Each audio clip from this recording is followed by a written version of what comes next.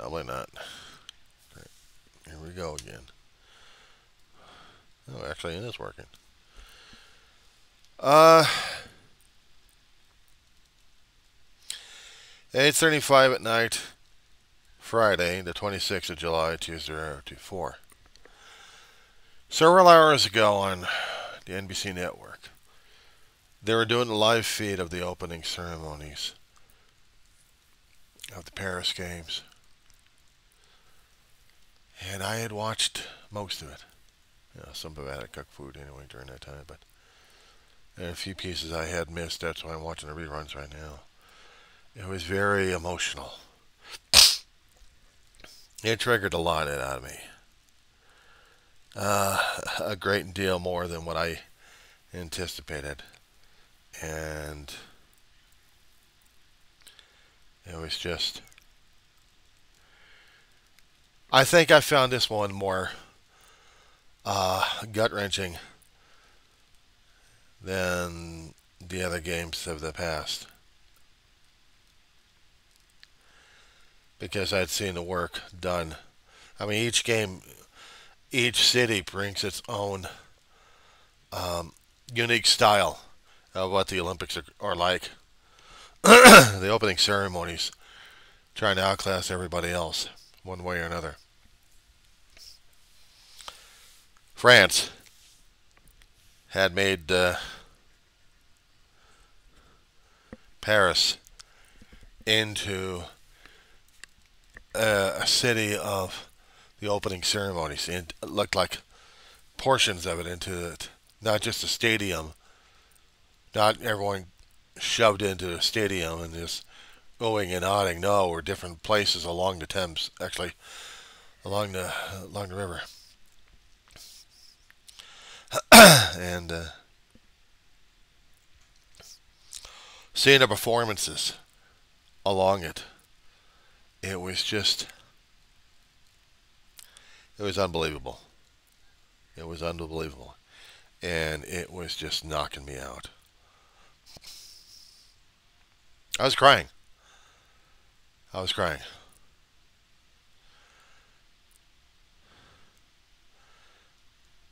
There are certain portions of this that I hadn't seen. I'm keeping an eye on. It looks like they were borrowing elements from different video games. By the way, their mysterious torchbearer was a thief somehow, masked thief, and he's going in different places in town. He's doing a cross-city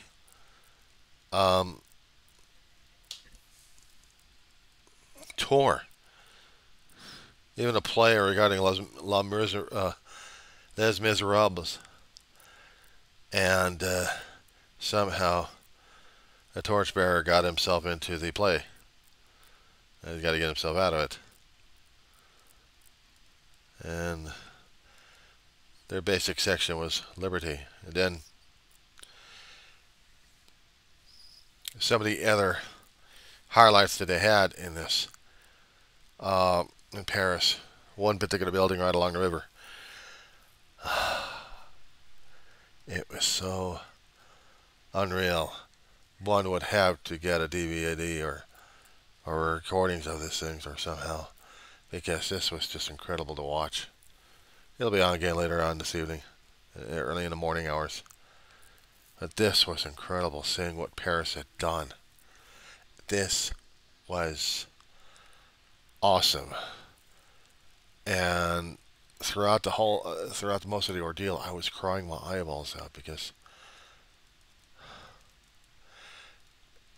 you had different elements in there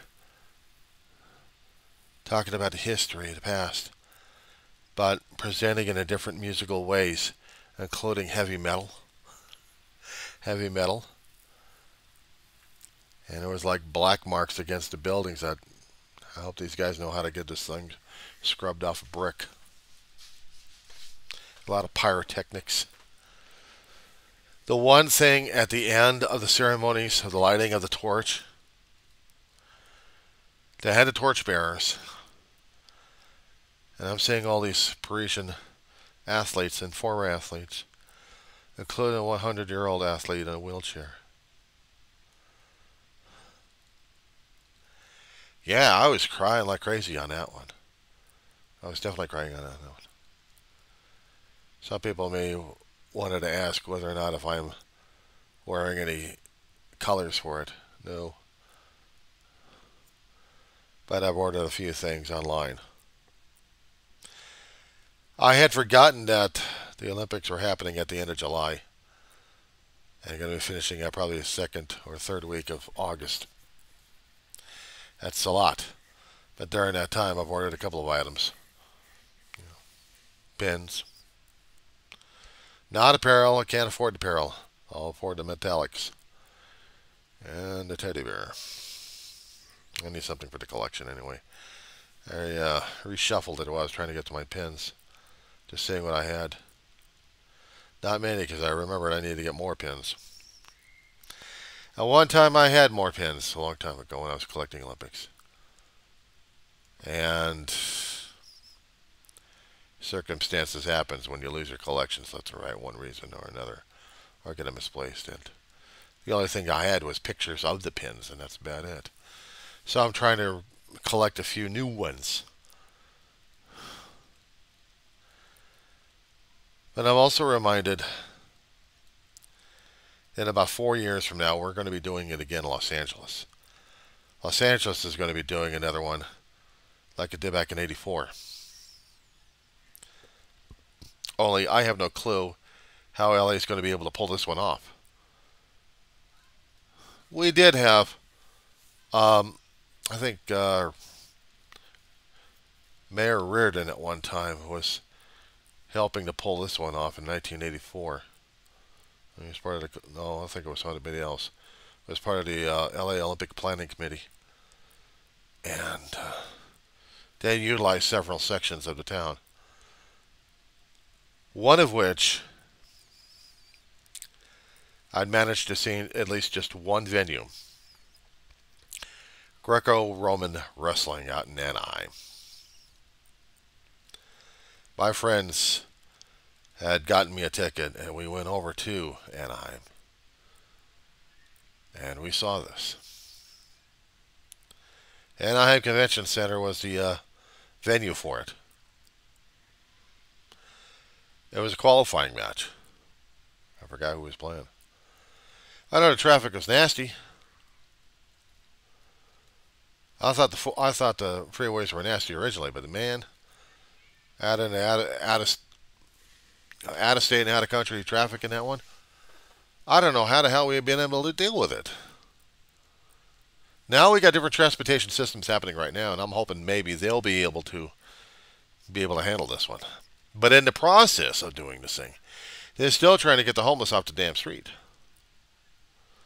I've already vented and screamed and yelled at different things left and right concerning about this. Different videos. Probably labeled as WIN files, or maybe I had to label something else, but I know they're in there somewhere. And because of the Supreme Court ruling that changed everything for the homeless, I'm pissed about it. They don't want to show on the streets of just how screwed up LA is, or every other town that has to deal with the homeless populations. We have to shove them aside. And that's the horrible thing about dealing with the homeless situation. We shove them aside. Mayor Bast in Los Angeles had been trying to get some available places and services still going. I'm not quite sure if we're going to be able to do this thing or not. To tell you the truth, I don't know. We got 4 years to make sure that we got a town that's going to be somewhat worthy for visitation and continuing tourism. I mean, we do have sports arenas. We have venues coming in there so often, using the convention centers.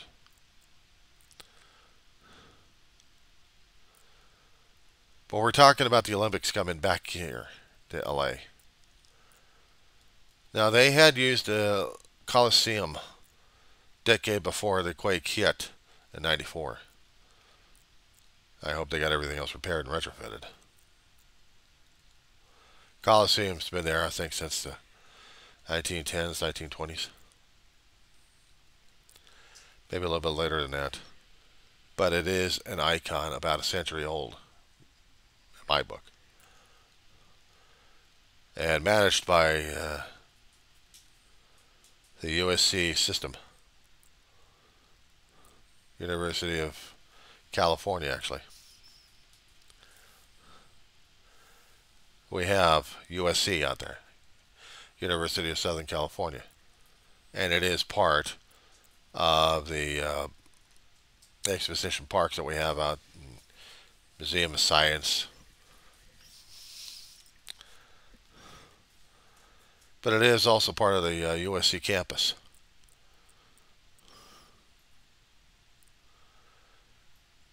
The rings are still there.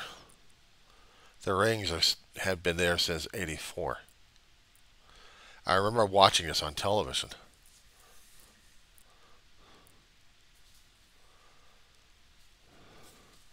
There is a book buried in my boxes of books concerning about the 1984 Olympics, and it was a souvenir guide. Came out right after the ceremonies in 1984.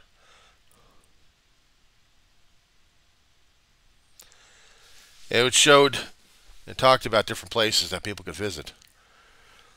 Well, things have changed since 1984. They want to have people to go over to Universal Studios Hollywood. Well, it's changed a hell of a lot. Disneyland and every other place has been changed a great deal.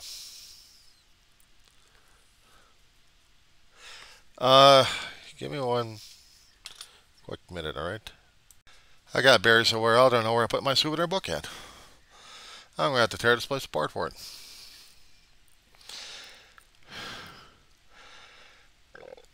I lived in the San Fernando Valley between '68 and 2005. So yeah, there was a lot of history I lived through. I just hadn't said anything much about the Olympic history because I hardly had anything else to talk about it. It hit. We had people all over the place. We had a velodrome I didn't even realize we actually had in an area. I've been past it many times, but just never seen the thing in the first place. Velodrome is one oval loop for bicyclists, enthusiasts to really race it out. Parks would be jammed up with places. There had been a couple of universities, even Dodger Stadium being used for Olympic venues. Whatever they could manage, they were managing all over the place. And I was just going through summer vacation.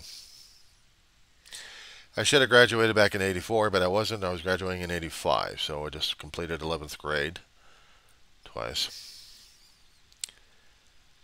And it's back on again.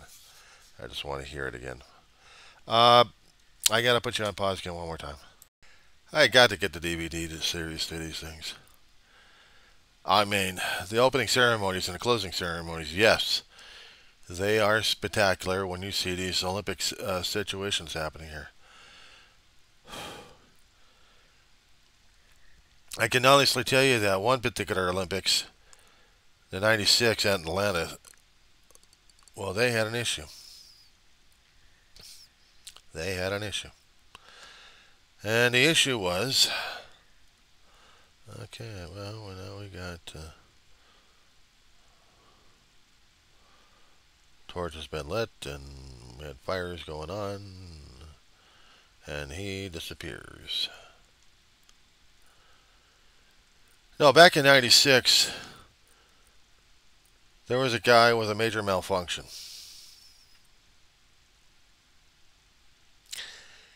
And somehow there was a bomb threat made and carried out. Garbage can blew. One particular security guard who was mistakenly blamed for it and then found out he was innocent. But his life wasn't the same after that. Once you get labeled a terrorist, it's kind of hard to get that thing out of your mouth or out of public perception at that point. But that was the thing, wasn't it? They were talking about it when it happened. But after it happened, it's a different story altogether. Yeah, there was more security beefed up, even during the Winter Games. But that one really scared the hell out of people left and right. And this is well before 9/11 kicked. I forgot what the guard's name was at the time. I probably would find it on Wikipedia or another page for it, but it just didn't. I'm not going to put it out there. Before I lost a lot of my pin collection a long time ago, I had collected a number of Olympic pins. Sometimes things happen in life that you have absolutely zero control over, and you lose stuff that you are fond of and used a great deal. And that's what I did. That's what I had. So now I'm collecting pieces here and there. If I can find them, I'll get them. If not, well, then okay. It's not a major concern, but you know, sometimes when I get into a pin finish, I like collecting metal pieces of metal so I can slap it on a vest and show it to people. A long time ago, I used to be a pin fanatic heavily. Even traded when I could. Hell, you got to see me at Disneyland. Few nondescript pins, and start looking for the people with bandoliers with better looking pins, and start doing the swapping. And sometimes it starts off with an ugly looking pin that you buy, or two or three, just to get the process started. And when you see something that you like, I'm sorry, do you want to relinquish that, please? I mean, if you can find a thing, that's one thing, but if you can actually do something else, that's a different story altogether.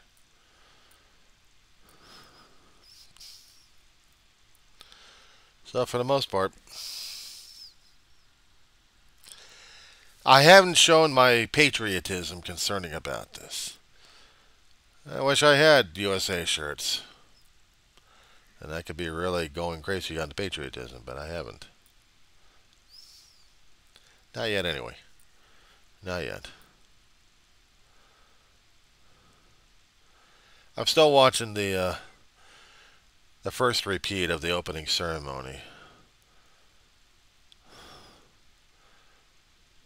The mysterious masked face who's seeing a lot of characters leaving pictures and portraits in the Loire. And they're heading over towards the Olympic areas just to see what's going on.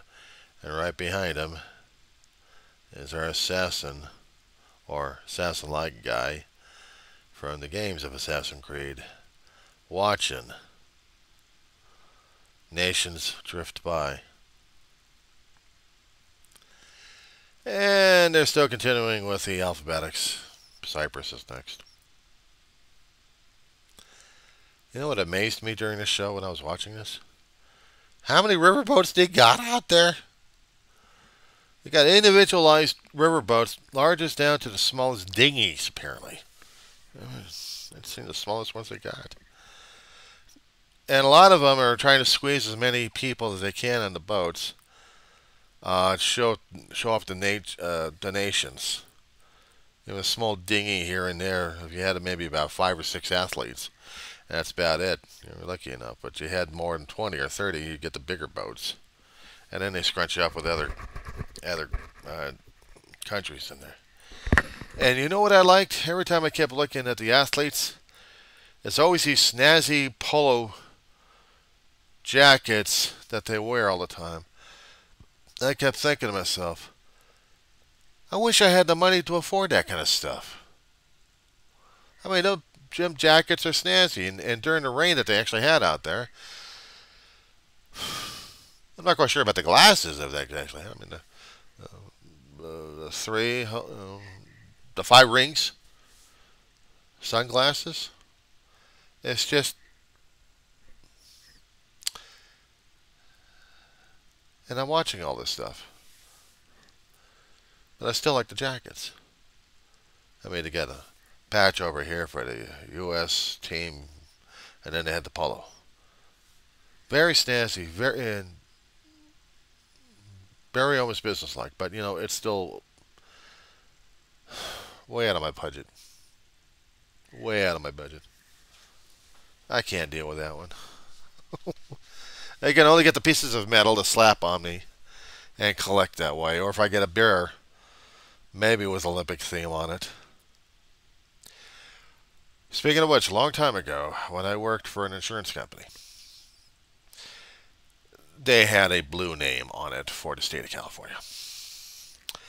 But this corporation kept buying out everybody else until somebody back east bought their ass and then changed a whole lot of things within about a year or two. And then people lost jobs. People lost their minds. I lost my mind and my job. But during the time when they had the 2000 Olympics, I was hearing rumors that somebody else actually had a way of selling company-sponsored Olympic stuff. And I wanted it so damn badly. I couldn't find it. Found the person, contacted them, but no connection made. Not even a money drop or anything. I was like, it pissed me off. I saw some of the pins they had on over there. If I was lucky enough, I'd go on eBay and see something, and I did. Last of a kind that I'd never see again, except as a picture. But I ordered it, and the bear, which was also last of its kind, representing the company I worked for. So it's going to take it a couple of weeks to get over here. Maybe a week and a half. I'm lucky enough.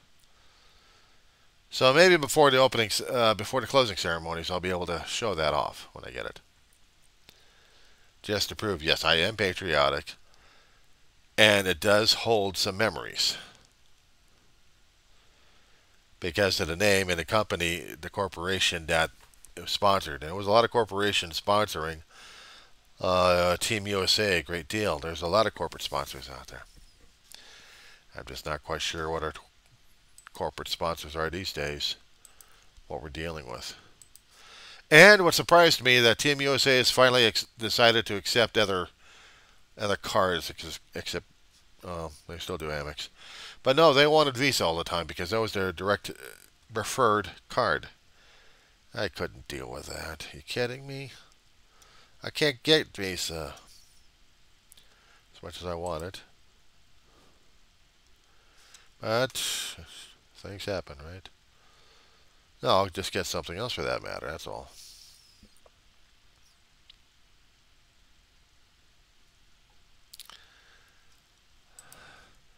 What I need to find out is when I get back over here to the regular Olympics, I want to get the Ralph Lauren stuff. I mean, I really do. That is cool, nice, and way out of my damn price range. Even the polo shirts are out of my damn price range. I know, if you had credit cards, you could pay out the stuff, right? If I could. I don't think I'd be able to afford it. Maybe just socks. Or maybe, barely t-shirts. With the Ralph Lauren name on it. With the polo. Oh, good Lord. You know what it makes me feel? Cheaper than anything else than trying to support people left and right. What I want to do, what I want to know, is who are the corporate sponsors for Team USA. Because I'd like to know. Who are the sponsors? And for me, it's important. Not knowing about just the company itself, but just I'm trying to see if one particular entity is still out there.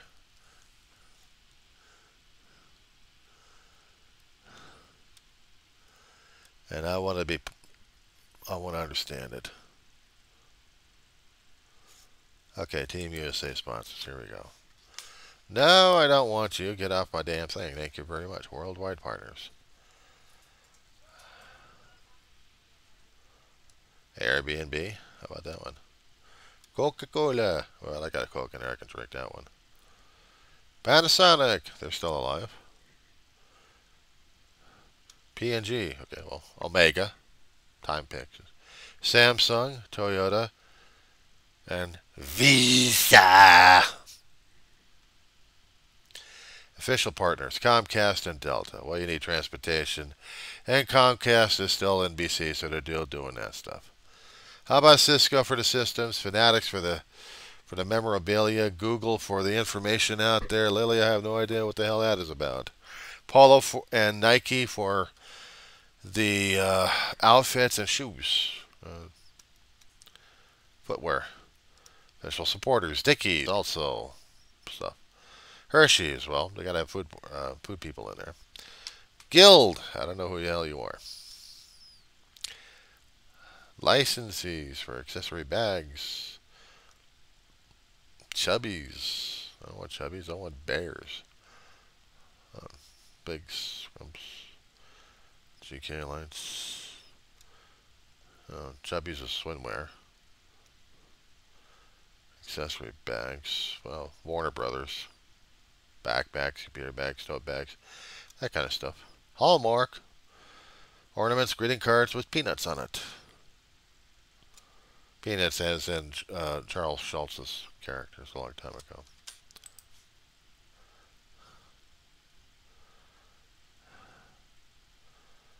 And they're still doing the parade of the boats.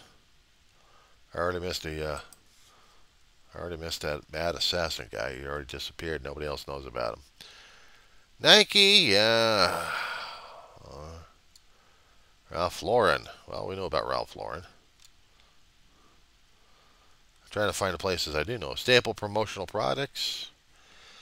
Team Fan Shop. Fanatics on that one. Topps, which does the trading cards and card games. We know about that one. Windcraft. Not quite sure. Wristband.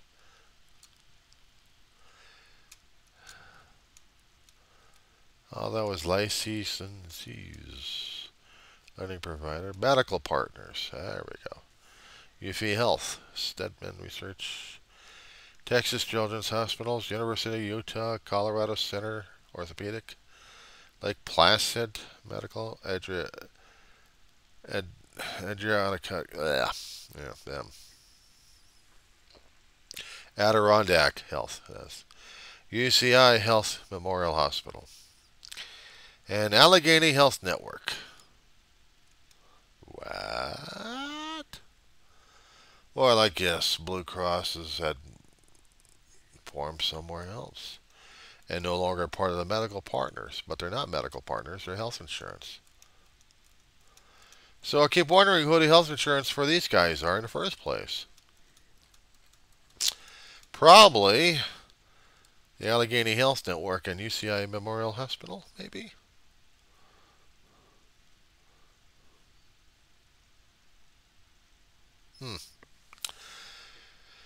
Because a long time ago I used to work for Blue Cross California, which used to be, well, actually it turned out to be WellPoint. It turned out to be somebody else from back east.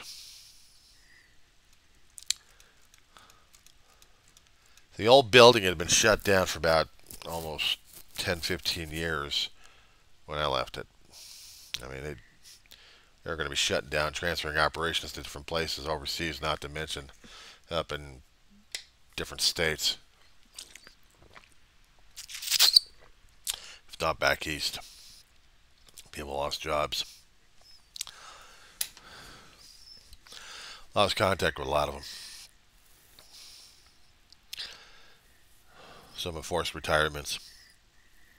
Others just out, laid off, and that was about it. You're gone. You're history. That ticked me off.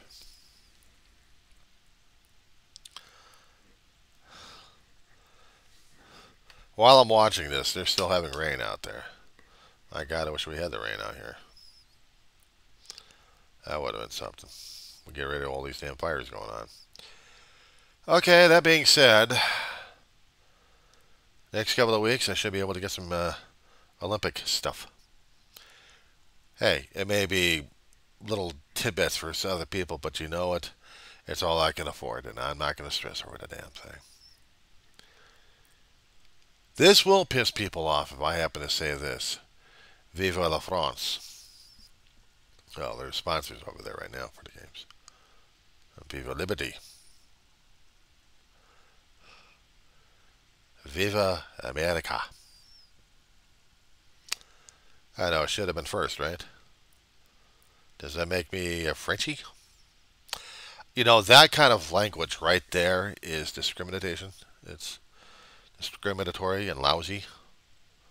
Apologies out there. A long time ago, that language was used. It probably still is these days. Probably as an insult to the French people.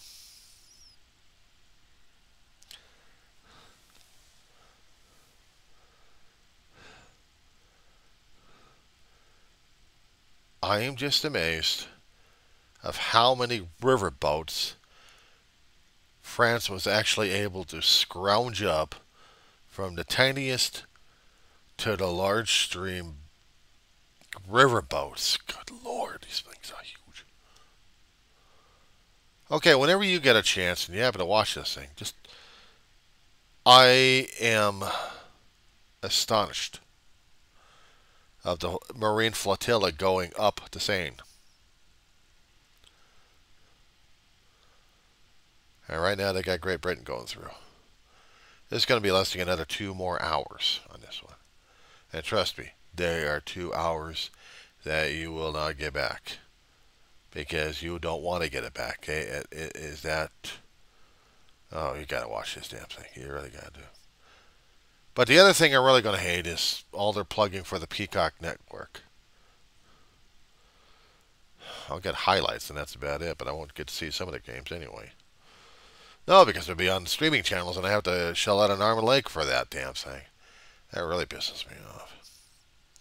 Money, money, money, money, money made off you one way or another. That's the one thing I really can't stand, corporate sponsorships, but one way or another you're going to get money out of you. Either by souvenir, by hook, or by crook, they'll get money out of you.